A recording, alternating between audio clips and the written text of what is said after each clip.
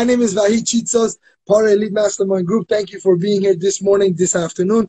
Go ahead and introduce yourself to everybody. Let us know where you're tuning in from. I am David Stroeve, and I'm tuning in from Las Vegas. Beautiful day out here. All right, Nevada. There we go. That's cool. So, Dave, I got a question for you. Sure. Let's talk about, this question comes up all the time when we talk. By the way, Dave, are you on your Wi-Fi or are you on your data? I'm on my Wi-Fi. You want to switch on to data and then we'll do it again because you're coming out so pixelated. I only see a dot. Really? Yeah. So how do we switch? Okay, bear with me. Sure, take your time. If you get disconnected, I'll add you again. There we go. Let's see if we can get him back. Give me a second, you guys.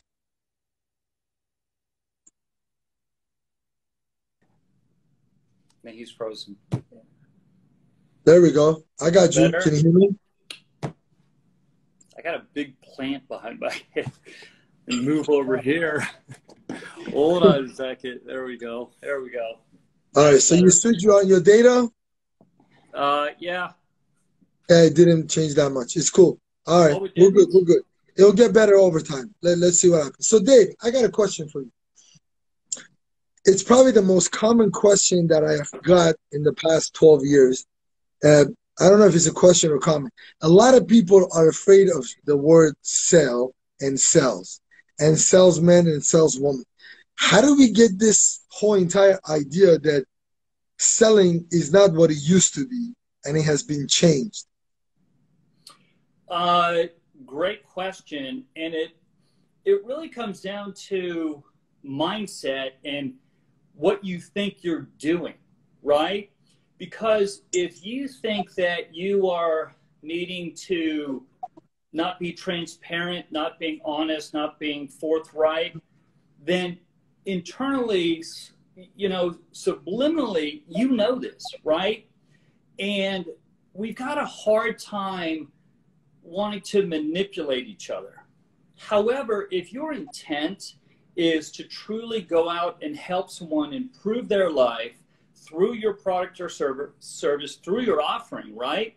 And your intent is focused on, I'm trying to help you, achieve a better life, have more time, more efficiency, whatever that value proposition is, then you remove that stigma, that fear, that reservation about selling. Okay. At what point? Okay, so let's say you're in a company and everything else, but you don't believe in the product. What's the remedy there? Because I feel like a lot of people, you could kind of see it on their face that they're trying to sell it, but they don't believe in the product. And I tell you why I know this, Dave. I had a friend of mine. It was crazy. He was working at a BMW dealership, right?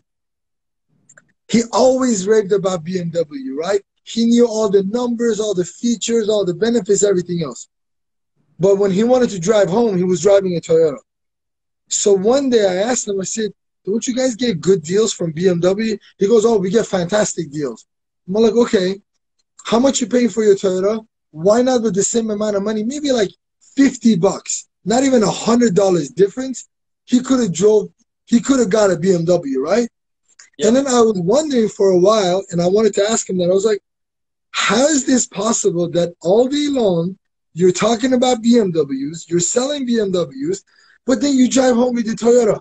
How is that possible? He said, oh, no, Toyota is a great car, man. I love Toyota.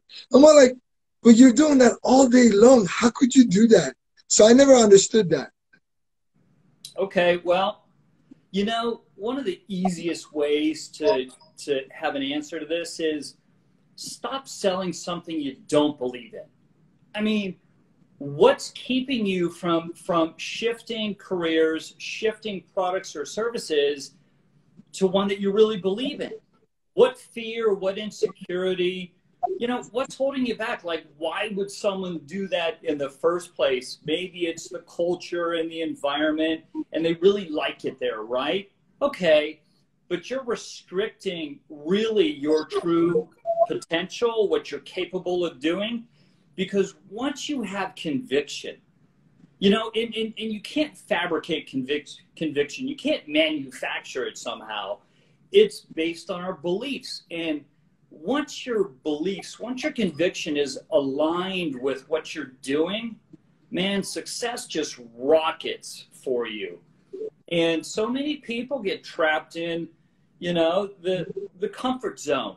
It's the place that I know, and, you know, I'm okay, you know, and you try and mind trick yourself saying it's okay doing what I'm doing, right? Because it's that place that you just know the environment. But if you just have the courage to break out of that and chase what you believe in, success is right around the corner for those people. Love it, love it. Let's talk about mental mindset. Let's talk about, I wanna get the definition of the vocabulary from you first. I do that to all the coaches. So what is the word mental? What does that mean? And what is the word mindset? Because I feel like we use them a lot these days, but sometimes we deviate from the actual meaning. Because I think like till 10 years ago, I wasn't hearing the word mindset. Now I'm hearing it a lot more. Everything's mindset. So what is mindset? Mindset, man. Mindset can mean so many different things. For me, mindset means that you have the ability to control your attitude, your thoughts, and your actions, right? It's this mental toughness that you create for yourself. When you can really follow through with doing the things that you tell yourself to do, to me, that's mindset. That's mental mindset. That's the ability for you to control your thoughts and your actions and make sure that they are consistently aligned. And I think that's one of the reasons why so many people get insecure or they get, you know, they don't really reach their capability because they're not, you know, they say, I should read more, I should exercise, I should. And you know what? Stop the I should. It's just a joke, right? Just either do it or don't. And a lot of people beat themselves up over it. And so to me, mindset is that toughness to where you have control over your emotions and you have control over your actions, and you just do what you tell yourself to do. So here's my question. You mentioned mental toughness. What's the difference between mental toughness and being a hard-headed or hard ass? What's the difference? Between a hard ass and being mentally tough. See, being mentally tough is about yourself. It's not about how you're interacting with anybody else. It's how you are managing your own behavior, your own attitude. That's mental toughness. If you're going to go out and be a jerk to someone or arrogant, that's not mindset. That's behavioral modification. That needs to be considered, right? That's like, why do you think it's appropriate to be rude, to be obnoxious, to be disrespectful to other people? Well, Dave, what I mean by hard-headed is this. Let's say I'm in a business that's obsolete these days and is not good. You're my coach, right? You're trying to help me get my business going, right? I'm doing something wrong and there's no future in it. But I'm mentally tough that said, hey, I built this business and I'm going to go make millions of dollars. But as a coach, you're looking at it, you're like, listen, you're on the wrong path. This is not good. But I'm being mentally tough. I'm like, no, I'm not going to give up. I'm not going to quit on this. I'm going to make it happen. At what point do you say mental toughness is letting go? I actually think you have to be stronger to let shit go. But that's a different question. You know, just letting things go is much more, you know, it's hard. So that's what I meant in that context, that I'm doing it. I planted my flag, do or die, I'm going to do it. And you're like, dude, you're on the wrong path. You know, maybe it's okay. Let's frame it in the way that people view failure, right? Because they don't want to fail. And they think that, you know, if I don't just, you know, put my head down and just plow forward, then I'm going to be viewed as a failure. You know what? how about removing any thought that you ever failed? Because to me, the only time you fail is when you're dead. All right, you're done. The game is over. Besides that, everything that you're learning is feedback. And if you're doing something and you've been at it and you're not getting the results, yeah, there's a turning point. It's you know, because sometimes you don't know when you're up against that wall, and if you just persevere, then success can come, right? But you have to have some vision. You have to have some foresight to see the path in front of you. And if you finally stop seeing that path, you've got to change course. And to not fear that change. It just means what I've been doing hasn't produced the results. I've got to rethink the path that I've been on, and is there a better or different way to do it that I haven't been thinking about because I've been blinded by just believing this was the only way. And I got to tell you, there is no only way to achieving success. Yeah, I was thinking the other day, and I realized that I don't want to call it mistakes. I have done a lot of things that weren't right. The word mistake has got the negative weight on it. So I've done a lot of things that weren't right. And what I mean by that is that I could have improved on it. It's just that I didn't know what I didn't know. So my question is this. As an entrepreneur, as a business owner, you said the word feedback. But I feel like when the feedback is coming back, don't you need to have the set of the right glasses and eyes for you to look at what that feedback means? What if I'm getting the feedback and I don't know what it means? So let's say I go open a business, entrepreneur. They go launch the business, do all that stuff, they make a mistake. Okay, cool, no problem. They're getting the feedback, shit is not working. Fantastic. How do you translate that feedback in what it is? That's where I'm having a challenge with. It's like, because I think Albert Einstein said, somebody famous said that two people get into an argument with the same mindset, they won't be able to solve the issue, because with that mindset, they got into that trouble. So you need a third person with different views, different opinion to come in. That's why we have judges, we have this, we have other people that come and mediate, right? My question I think the quote is, the same thinking that created the problem won't solve the problem. I like you already, Dave. I like you already, man. I like you. We're gonna be able to hang out. It's cool. The fact that but you're in Vegas, I'm in LA. There's a 5 hours gap in between us. Just a drive, buddy. It's just a drive. Just a drive. Just a drive. Actually, I've done that many times. I hear what you're saying about this, and you know, a lot of times our ego gets in the way. It just does. We just think we got to figure it out on our own. Well, look, there's resources all around us. That's having a mindset of abundance too, right? To realize that there's intelligence everywhere.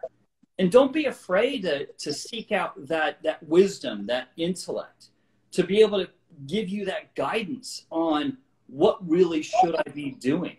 You know, we all learn from each other, and that's evolution. That's really growth, right? And so you never stop evolving and growing and trying to move forward. And hey, look, we all come up with roadblocks and resistance. And shoot, I've told myself hundreds of times to do certain ventures and businesses, and it just, you know, I hit the roadblock and I stopped, I quit, whatever. But through all of those experiences, I learned something from it. I grew from it. And so there's always wisdom. There's always value in what you've done. The only time there's no value is if you haven't learned anything from what you've been doing. Then it's been worthless. I agree. So I think something that a lot of people don't talk about it is that I think there needs to be a time that when you go do something and it doesn't go according to plan, or the results are not favorable, you do need to take some time. That could be 5 minutes, that could be 30 minutes, to analyze what you learn from it. Because I think sometimes we just move on, we go, and we're not learning from it of what happened and what we did wrong to get that feedback. I think we can't just move on that fast. Like you can't just say, oh, I throw the towel in, that's it. So I agree with that. Here's my other question for you. Routine. How important is it for us to have routine? And I think it comes in different. I think you need to have a routine for self-development, for business, for personal life, for all other different things. How is that benefiting us? And how do we create routines? You know, I have learned that routine is really the fundamental difference between those who achieve success and those who do not, right? Because those who achieve success have a foundation. They've got consistency embedded in what they do from the moment they wake up. They're always dedicated to personal growth and personal development. Just as an example, if someone wanted to make $250,000 a year, right? Well, the average person works 2,000 hours a year. So that would mean that you're making $125 an hour. What is ironic is people don't invest in themselves. So if somebody was willing to just do 20 to 30 minutes a day of personal development, just putting good content into their mind, that means that on a monthly basis, you'd be investing about $3,000 a month into yourself, into growing and learning more. But people don't do that. And so I love this quote by Abraham Lincoln, which he says, you cannot escape the responsibility of tomorrow by evading it today, right? What you do today is the spring load on what you can achieve tomorrow. And so how have you set up the structure of your daily routine? Is it focused on your health, your mindset? Are you learning something new, consistently? It's that structure that gives you that compounding effect. It's take the compounding of a penny every day, double a penny every day, as you know. I know you've heard this. And in 30 days, you have over $1 million. That's the effect of compounding, but you don't get compounding if you can't stack it on each other. But Dave, you don't even get that effect of $1 million to the last 3 to 5 days. That's right. Because literally on the 29th day, now you went from like 500,000, I don't know the number, but whatever it is, right? From to $1 million. So to me, it's like, and it's crazy because you could be looking at the first 28, 29 days, and it's not significant, but that compounding effect within one day, you'll have $500,000 extra, which it took you 29 days to get to that $500,000. But literally on that day, it's doubling right there. So, okay, so you, based on your personal opinion and experience, you think if we do self-development, there will be a day that if you put it into perspective, we can go from 500,000 to $1 million. You could have that growth in one day? Yeah, if you take a look, I think one of the best wealth charts to look at is Warren Buffett. Okay, just look at Warren Buffett's wealth chart, and it'll show between, his 20s to his mid-50s, he was grinding it out with what he was achieving. And then it just took off like a rocket ship. Jeff Bezos, I mean, just look at any of these wealth charts. And you're right. I mean, and the reason why people quit, they stop, is because we're so conditioned to chase immediate gratification. Like we want it right now. We want the quick fix. We want to hit the ball out of the park. We want to buy that stock and have it rocket and do a 10x in a matter of a few days. And we don't have the tolerance or the patience anymore because of the speed of technology and everything else. And so we stop doing the fundamental basic things that are absolutely proven to help move someone from where they're at to a much better life. And one of the greatest places to start is just investing in yourself. That's it. Just invest in yourself. I mean, it's crazy to think that the average college student, after they graduate, only reads a few books the rest of their life. So you're saying Which is the rest retarded, of your which is life crazy. stops. Which YouTube and everything else, like, it can be the cost. It cannot no longer be the cost. It's like, listen, I've seen some, I don't know how it is in Vegas, but I've seen some homeless people with Samsung S9s and S10s.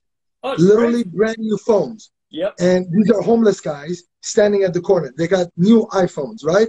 So I'm like, I mean, most books, the audio book is available on YouTube on some sort of form. Like, you might need to watch 4 videos to get the whole thing. You might need to watch 15 videos to get the whole thing, but you can with your cell phone service. You can. So to me, I don't even understand why that it should be, man. It should be illegal for you not to be able to read at least 5 books per year. Like, it should be illegal. There should be a law.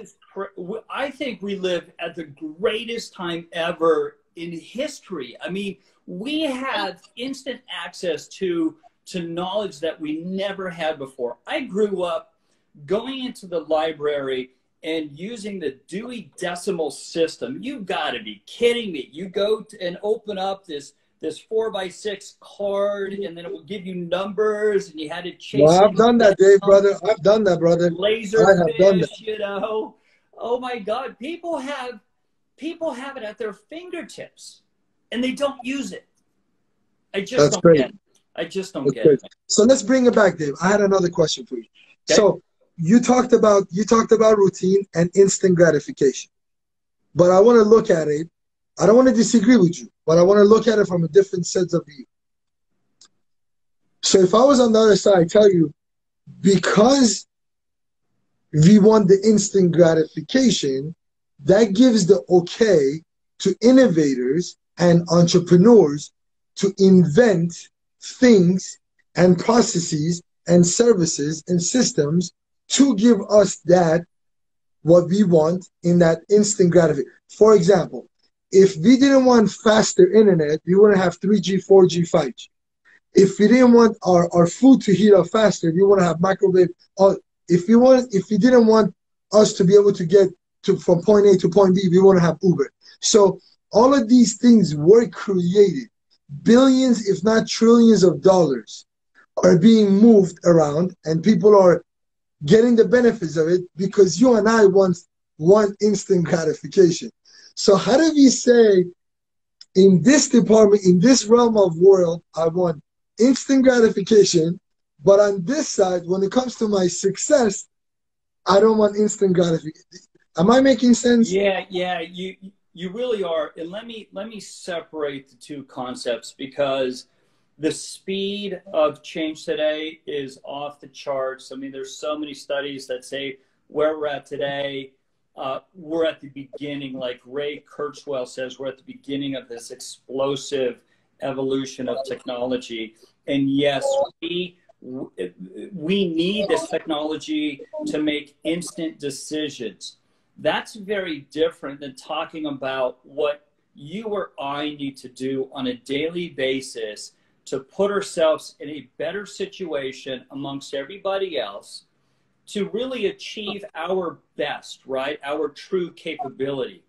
And that's where having that consistent daily routine to where you're going to take care of your physical body and you're going to take care of your mental, mindset, meditation or whatever someone does.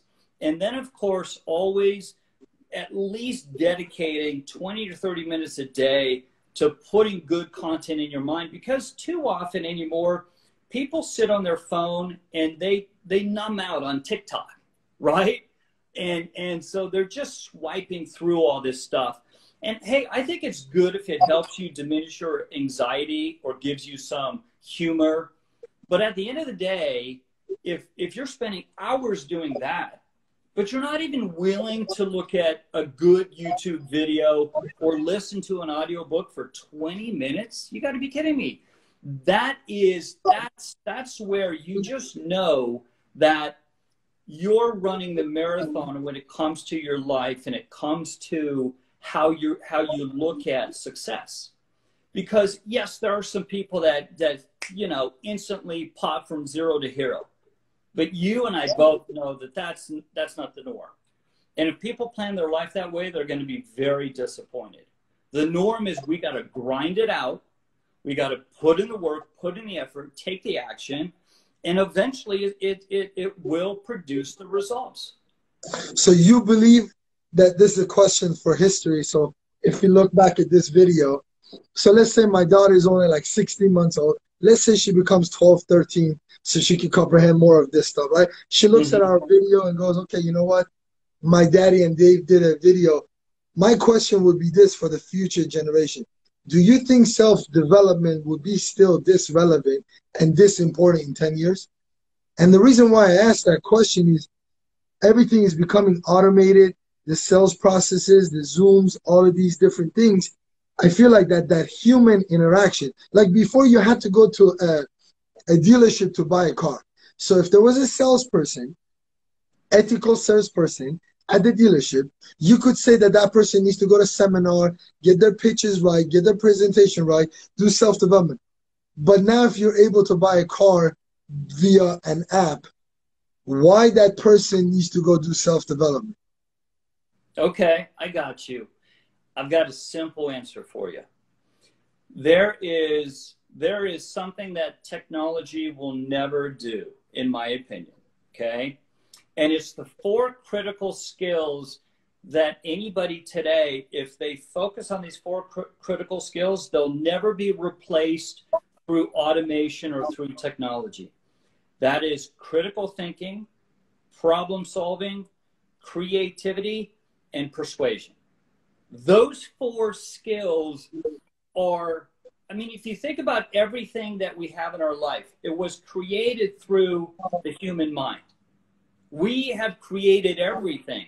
So all the machines have a limit to what we put, the information we put in it. But see, our mind has the ability to think abstract, to think what if scenarios that have never been created yet. And through that, which is those 4 critical skills, when people focus on those, they will be in demand forever, because you can't replace the ingenuity and the innovation that Dave, that's not easy to people do. can create. Those What's 4 that? things are not easy to do. Those are, I mean, based on what you just said, if people master those 4, I believe we'll have a better world than what we got right now. The evolution. We're always going to evolve. I said this like a few weeks ago about the whole coronavirus, which was, okay, for the first time you have the world trying to figure out this vaccine, right? And I told someone, I said, don't ever bet against humanity, because humanity will always win. We're always going to figure it out. We just will, right? We are driven to solve problems. We absolutely are. And so that's the essence of evolution. We're always going to be evolving and creating a better world. And all this around us is just part of that. I agree with that. So do you think YouTube is going to replace all universities? No.